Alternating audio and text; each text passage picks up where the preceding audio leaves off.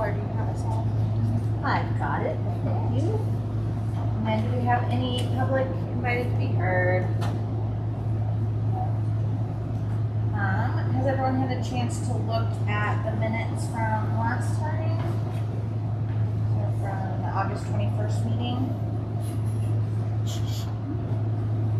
There's something I'd like to correct. 2024.16 says photograph of Bill Stewart. It's actually a. Oh, yes, that's correct. Mine is the one.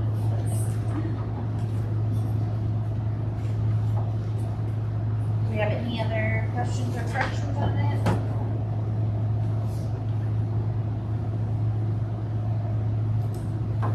Is there a movement to accept? Second? All in favor?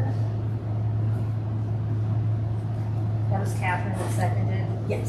Thank you. And then I think you're not having any exceptions this time, so we'll go straight to the report of the director.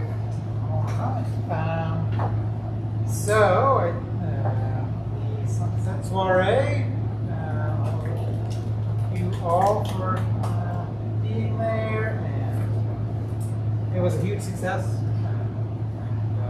Special thanks to Megan Peters, our development director, for heading it all up and tackling an event that was something we had never done before, and it just turned out really wonderful. So we're starting to talk about next year. Yeah, we haven't finalized it yet, but September, say what, 6th next year. Put it on your calendar. Let's see. If you had a chance to go to Art Walk, or you're going to go to Rhythm at Roosevelt, we've got a fun activity that's going on at the museum booth.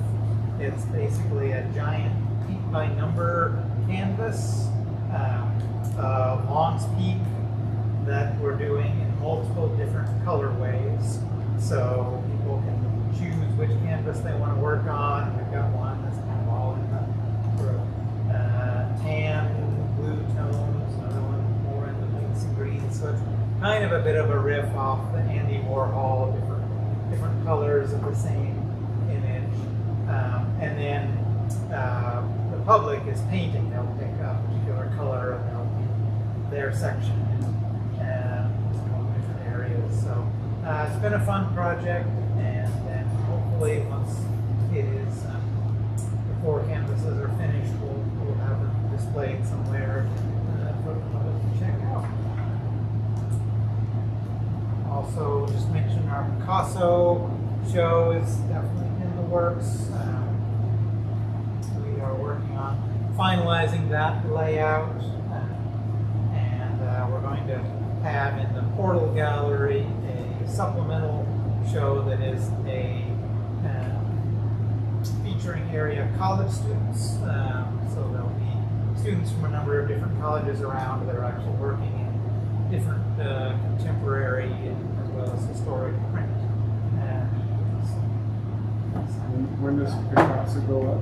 Picasso will open February 1st of 2025 and run through early May, and then that'll be the last show before our galleries go under renovation. If we wanted to add some college students, an additional college, would be tough. That would be Jared Thompson. So yes, yes, we should have front range in that. Sure.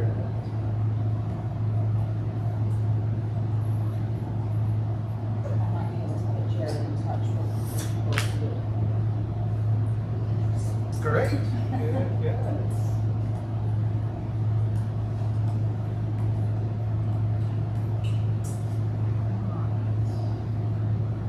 Your collection? Yeah, I just gave 2 walking tours, one last night and one this morning, and I have another one tomorrow afternoon. We've added a east side walking tour, which will be the first time I'm doing that tomorrow. I gave an interview with Denver 7 News, TV News, about Johnson Station, which opened last Friday. They wanted some background history to fit in with their piece that was highlighting the business. We have 2 new CU interns, one working here at NCC with Eileen. She is taking photos of the textile collection, which is a really fabulous collection. So it'd be great to be able to see that on our database. And I'm working with Sarah Kress on various archival projects with the archives. We have some new storage racks, which we'll probably walk by later. And we'll be hosting a meeting of the Sesquicentennial Commission. The 150th, yeah. Semi-quescentennial.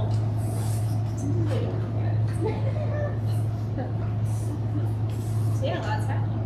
Are you the only one who does the walking tours?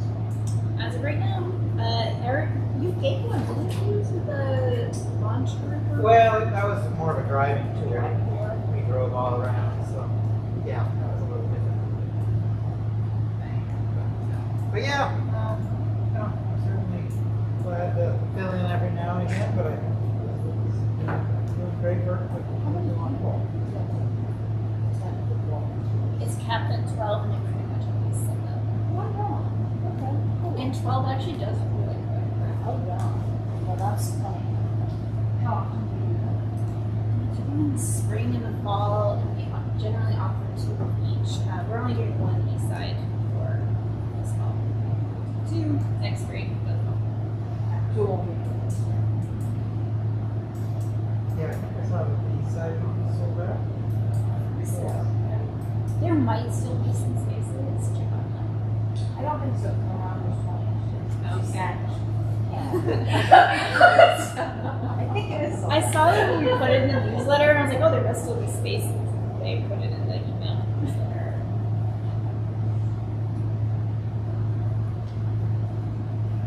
All right, let's see, education.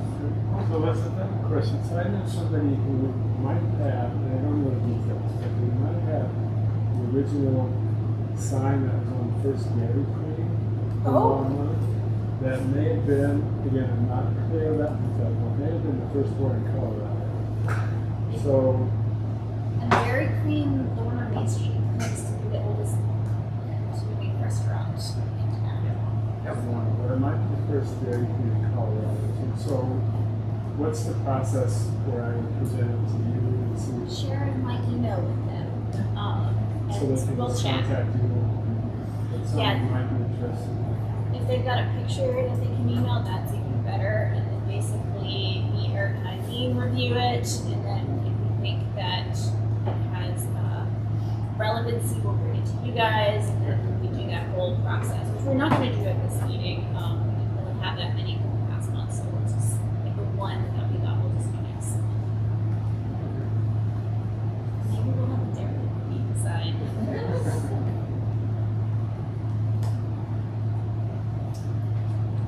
For education, for summer camp, they created this cool infographic. One of the things we get donated every year for our summer camps are Uncrustables, which we drove by the Uncrustables plant coming out here. So these little, if you're not familiar with an Uncrustable, they're these little cookies, or they're basically peanut butter and jelly sandwiches with the crust removed that are frozen and great for kids. Try them there. I have, yeah. They're It's sort of like peanut butter and jelly sandwich, sort of. My child was eating peanut butter every day he came to camp. I was very happy. I said, oh, that's interesting. You won't eat a peanut butter and jelly sandwich. She said, they aren't peanut butter. I see. It's really the cachet of it. So the main thing that I think what this infographic shows is we've done a big shift in how we run our summer camps. So it used to be we did a lot of them with contractors, and so we had to pay those contractors most of what we brought in registration fees. But we've hired temporary staff to teach the majority of our camps now, which means we keep a much greater percentage of the revenue, and so that goes back into the education programs and allows us to support other programs that we can offer. So you can see in this graph of 2023 versus 2024 camp revenue, we went from basically keeping about 55,000 in revenue to keeping over 100,000. Right.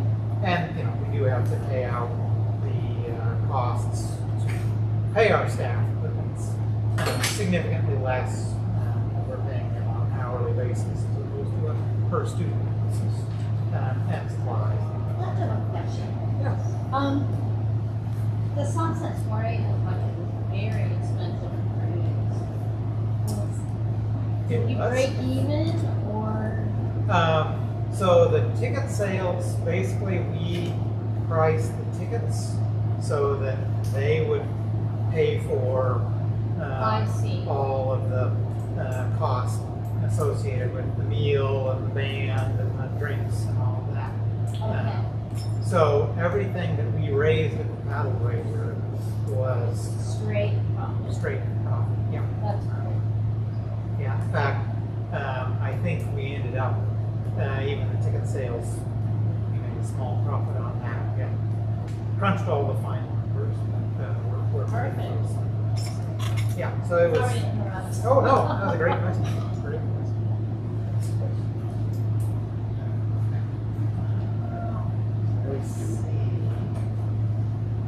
Art in public places, illustration of one of the new artworks that will be at Fox Meadows Park. You looked it up yet? So, looking at that, it's like 15 feet out here or something. Are kids going to be trying to climb it? That's actually one of the things that all of our sculptures have to go through is a review by the risk management department. And so they usually try and look at to make sure that the base is tall enough where a kid can't really climb up onto it, or there's no good handholds. So they work very closely with the artist to make sure that it's not a climbable structure. We've got some artwork now that unfortunately is climbable, and so we have big signs, do not climb, on those, but going forward, they're pretty much designed on. Great question.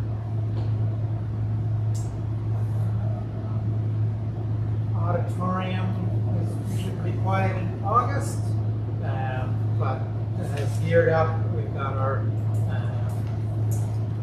free concerts out in the courtyard in September, and then in October we'll move inside to the auditorium. We talked about the soiree.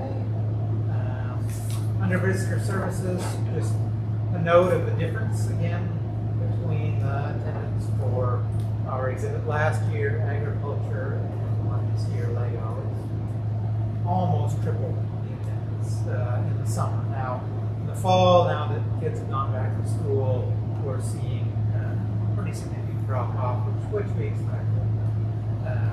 Still strong attendance for me. Marketing, if you haven't checked out the city's new website, definitely much nicer feel, much nicer look than the old website. So easier to navigate and elegant design on the city website. You do get it like a dead end, especially on these main step lists. Yeah, it's been a work in progress. The transfer over was a little rockier than we had hoped. Volunteer and evaluation coordination. Thank you all. Hopefully everybody got your volunteer appreciation baskets. Awesome. Unbelievable.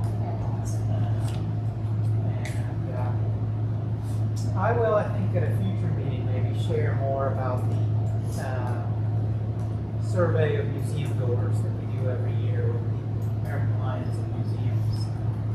We've been doing it for 4 years, so we're now able to see some trends and things and what we see from our audience. And it's really a very well done professional survey that we get a lot of good information on. Any other questions on the director? So I thought this story was great. A couple of thoughts. The line getting in was into the parking lot. Is there anything we can do about that? Well, that was one of the things we talked about in our sort of debrief afterwards. Is I think our plan is to actually have check-in inside.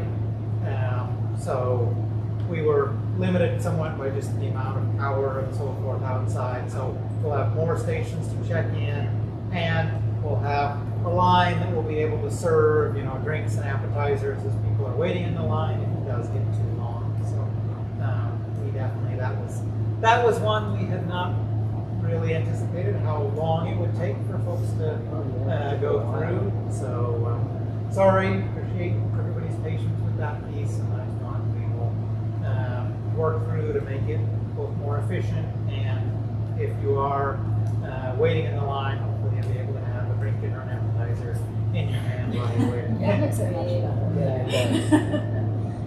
One piece of feedback was the video, which was awesome. So great. And I was also seeing that from the screens on the review of it.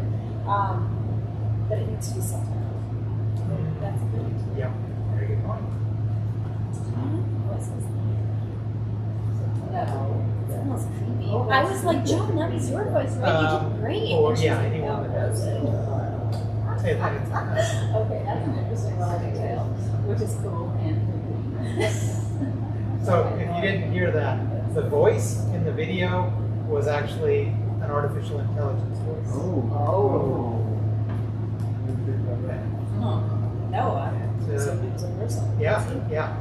When I first heard it, I was like, oh, what did we get? I don't recognize that voice. Wow.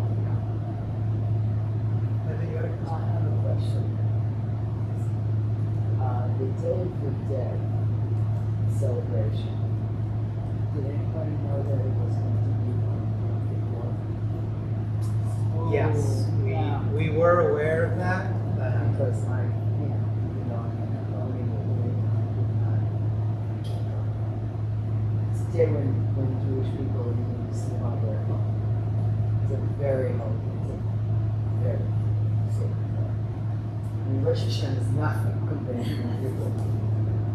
So I was just wondering, did the city know? Did somebody knew about it? We really struggled with what to do about that, because trying to schedule an event in the fall when there are so many other events stacked around it, and so yeah, we had to make a difficult choice to have it on a very early day. That's something we will try and avoid. Day of the Dead, we're looking at probably rethinking that event for future years, maybe not having the one big event, but having some smaller events. Still trying to explore that. Because, yeah, it does always tend to fall right around. How did we have it on the Day of the Dead in So, November? the reason we don't do that, well, the first year we had it outdoors, we had it on that November 1st, and we had snow and ice, and it was just very cold event. So working with our community partners, we said, I think if it's going to be an outdoor event, it needs to be when the weather is hopefully a little nicer, and we've been very lucky the last couple of years to have great weather for the outdoor event. As I say, it's an event that probably needs to evolve in some ways. So we're looking at how to do that. We got the beef, and we thought it was really well done for serving that.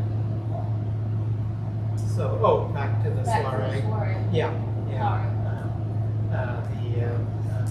The Spice of Life catering does an amazing job. Yeah, they did a great job. Day of the Dead, of course, we always have it was indoors. They didn't have it on the street, and we never come into the museum, and there was music and there was food, and we did that for a couple of years, right? Yeah, and it just changed it. outgrew the museum. We reached a point where it was just not safe. We had so many people coming in that we were violating fire code, and so we had to make a choice. We could either make it a limited event, ticketed, or we could continue to make it free and open to the public. But we were going to have to take it outdoors. So we did that in 2019, and other than the weather, got really good feedback. So we kept it outdoors.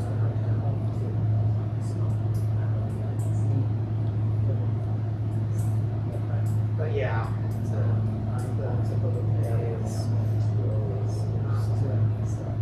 not ideal. So it was New York City, man, you couldn't get away with that. Questions?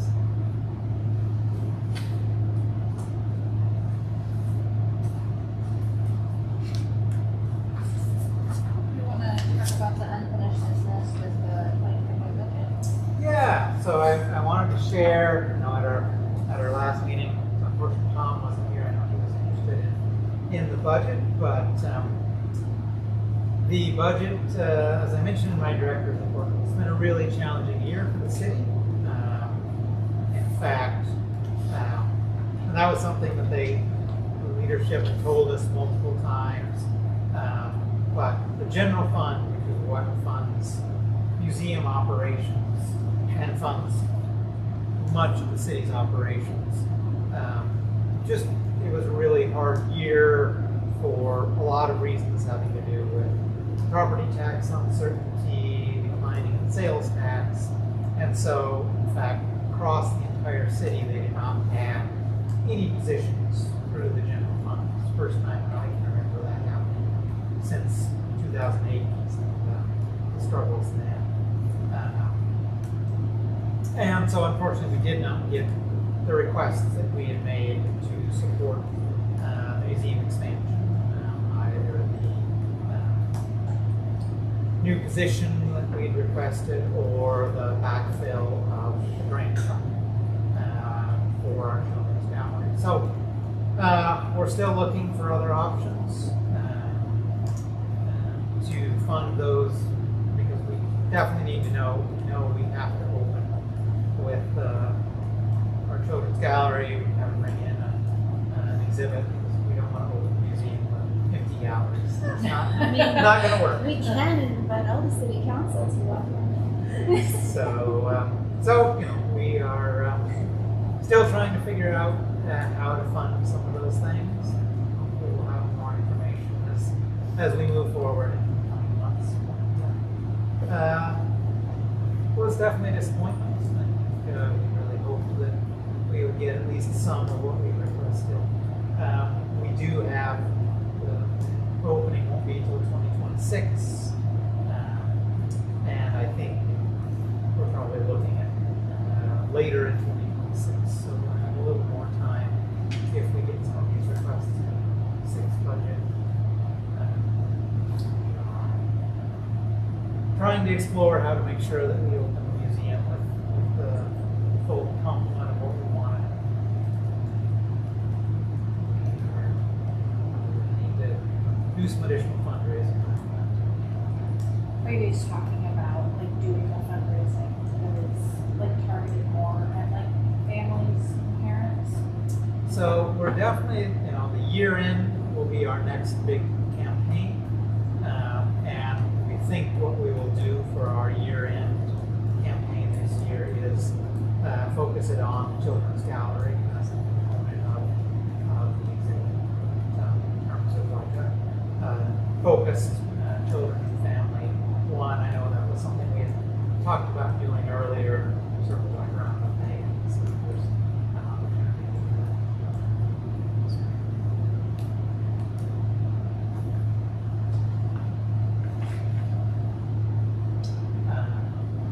The full budget, I got the link to it. I saw it as I was heading down here, so if you're interested, I can share a link to that. It's now available on the city website. It's just I believe so, because it would have been presented to city council. So but I can share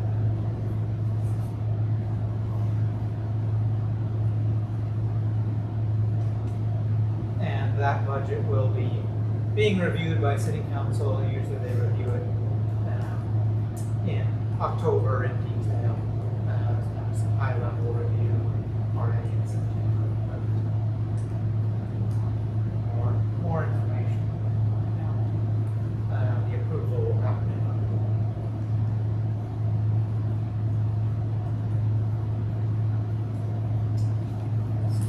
On budget.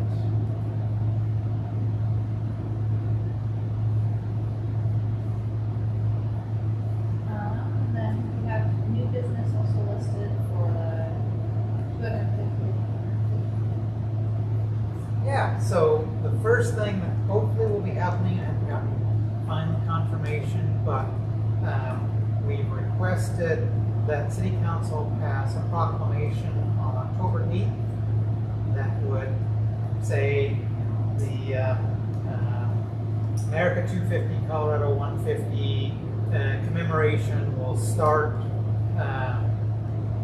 July 4 of 2025 and run through the end of 2026. So there'll be a series of events, and essentially it's, the city of Longmont supports the commemoration of these significant events in Colorado and U.S. history, and that they would support any organization as part of that wants to contribute events to that. We would, as I understand it, be one of the first cities in Colorado to pass a proclamation like that. So, excited to be on the leading edge of the 150-250 celebration. If anyone has ideas for places that should have a landmark or some kind of sign, that's something that they're going to be brainstorming at next week. Particularly involving populations that have not been part of kind of official signs for these places. Of a building that might be landmarked as part of this process, or a significant historic site that have a marker. They've done a study that 90-some% of Colorado's historic markers basically commemorate white men, so they're trying to diversify that.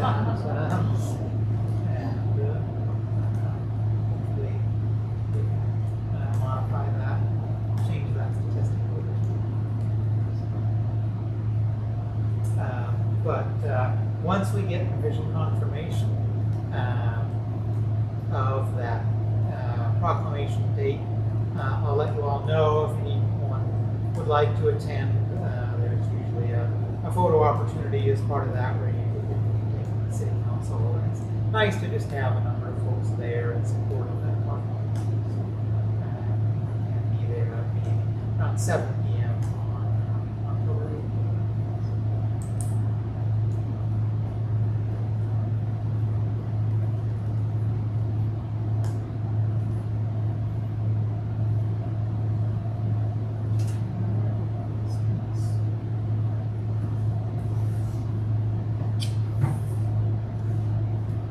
Any other questions or comments by anybody? This is just basic, but the Stewart family, what is Stewart? So Bill and Lila Stewart owned KLMO Radio in Longmont for a long time. Probably what they're best known for locally. Bill Stewart in particular was a friend of museum director Kent Brown, who was director in the 80s and 90s. And that's kind of how the initial connection between the museum and the Stewart family got started. The Stewarts also had significant investments in other things. And both Bill, Lila, and their daughter have all passed away. So their funds basically all went to a charitable foundation, and that foundation is essentially charged with dispersing those funds out to the organizations that the Stewart family supported during their lifetime. So some of the ones of those are the museum, TLC, Learning Center is another beneficiary, Stewart's, Longmont Public Library, it's Stewart Family Foundation, a number of other charitable organizations. Students that fund like books for kids. Yeah. So Remember the Steve Stewart in town was a big deal on that? Is that in relation? Yeah, not in relation